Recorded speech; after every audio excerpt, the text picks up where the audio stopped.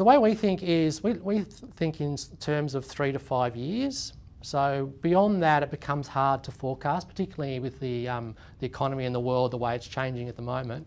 But you've got to look further, longer term than just the near term, which a lot of the focus on markets is.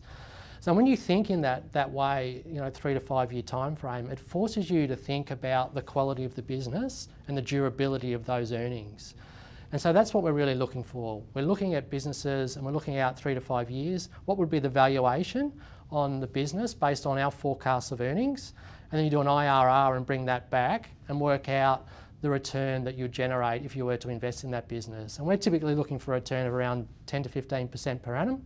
Obviously there's risks to that, so you have to adjust for risks in terms of whether you buy or not. But that's the kind of process that we go through. So you're looking for resiliency of earnings, all the typical things, barriers to entry, quality of management, balance sheet, all those typical things that we look for. And we put a big emphasis on risk. So when we're looking for businesses, we're not necessarily looking to buy the business that has the highest potential return.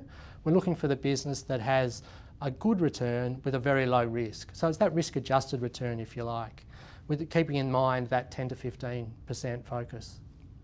It's a business that was really badly affected by COVID, so advertising pretty much stopped, across pretty much all mediums, and it had some debt on its balance sheet, so it had to raise equity earlier this year, and that's the point at which we bought in.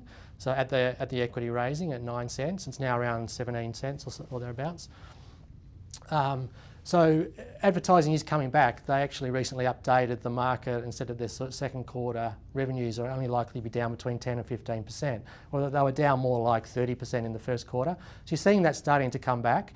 They have, as I said, there's about 50% of their business that's exposed to regional markets. You have that benefit of the ag markets improving, as well as the mining industry being relatively resilient through this period. So they do have some tailwinds behind them. They're generating cash as well at the moment, so the balance sheet is getting better through time, and it's one of the few ones that are a reopening trade play by which the market cap is still well below what it was before COVID. And I'm talking about market cap obviously because of the dilutionary effect of capital raisings. You have to look at market cap rather than share price, and it is down still around 40% from where it was. So that's surprisingly, that's actually quite unique. A lot of the reopening trade stocks are up at market caps near where they were pre-COVID, so they're pricing in a recovery, whereas Southern Cross Broadcasting is very much not pricing in a recovery. So you've got that valuation overlay that appeals to us in this stock.